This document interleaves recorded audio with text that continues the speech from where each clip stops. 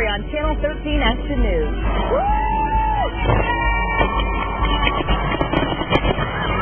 From parades and fireworks to picnics and backyard barbecues, the Las Vegas Valley celebrates our nation's independence.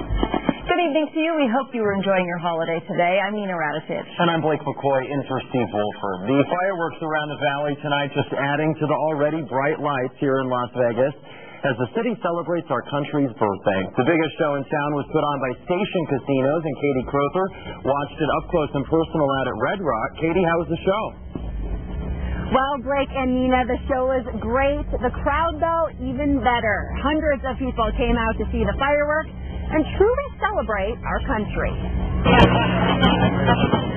As the colors danced across the sky, faces in the crowd lit up in awe. It seems everyone has their favorite. The ones I go like, I kind of like the ones that make shape. Cool how they like go up and they don't fall down. For others, it's all about the sparklers. But for many, this day is more about freedom than fireworks. Orly Shakerchi moved from Israel 20 years ago. It means happiness. It means me walking in the streets and enjoy my country. For Lori Hugelmeyer, it's just good to be home with loved ones. She spent the past 11 years working overseas. I think it just means fun, family, celebration. You really realize that when you've been away and you come back, you really appreciate America. It's the American way. Families together, looking up to the sky, thinking just how lucky we all are.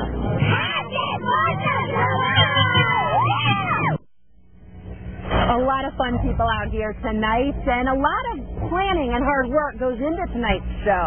Now, it's not just at Red Rock, but at other Station Casino properties throughout the valley, including Green Valley Ranch, Aliante Station, and Texas Station.